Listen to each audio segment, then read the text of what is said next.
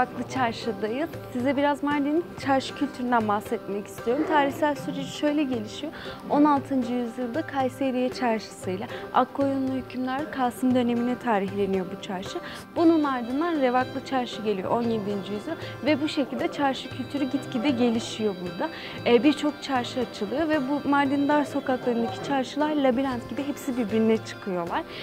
Çarşılarda neler bulabilirsiniz? Birçok şey bulabilirsiniz.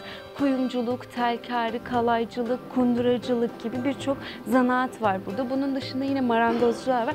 Size marangozlar için özellikle bir çekim yaptım. Benim çok hoşuma gitti. Çok güzel beşikler falan yapıyorlar böyle. Hem bebeğin kendisi için beşik hem bebeğin oyuncağı için beşik falan yapıyorlar. Çok tatlı bir şeydi. Onu çektik sizin için özellikle.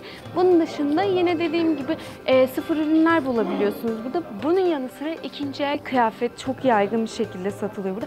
Özellikle buraya turistik amaçlı gelen kişilere kesinlikle görmelerini tavsiye ediyorum yani. Ben bir yerlere turist olarak gittiğimde alıyorum açıkçası ikinci el kıyafet. Çünkü çok kaliteli şeyler çıkabiliyor.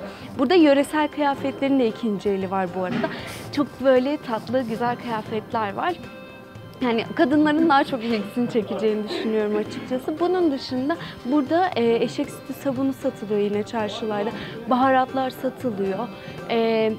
Birçok şey bulabiliyorsunuz. Halı, kilim gibi şeyler bulabiliyorsunuz. Şimdilik bu kadar. Çarşıyı gezmeye devam edelim. Hoşça kalın.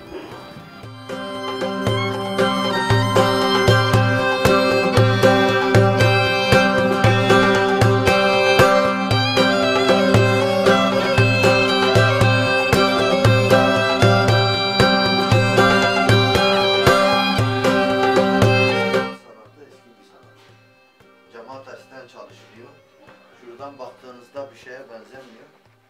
Asıl yüzü şu tarafı. Bu tavus kuşu mesela. Yezidilerin taktığı kuş. Meleke tavus derler. Evet. Şu Fatma Hane eli mesela şu. Şu tüm dinlerde geçerlidir. Kurtarıcı anlamını taşıyor mesela.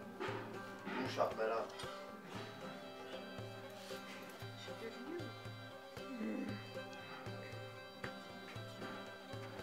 Bunu bir yerde mi kullanacaksın? Hayır.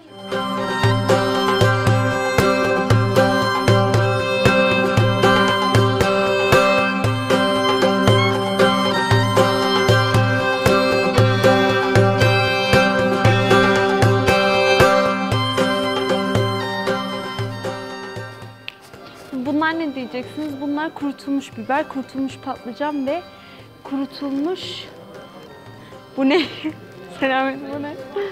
Bunu bilmiyorum ama bu ikisini çok iyi tanıyorum. Bunların dolması ve sulu yemeği yapılıyor. Ben ölüyorum, bitiyorum bu yemekleri. Çok seviyorum. O yüzden sizin için özellikle çektim.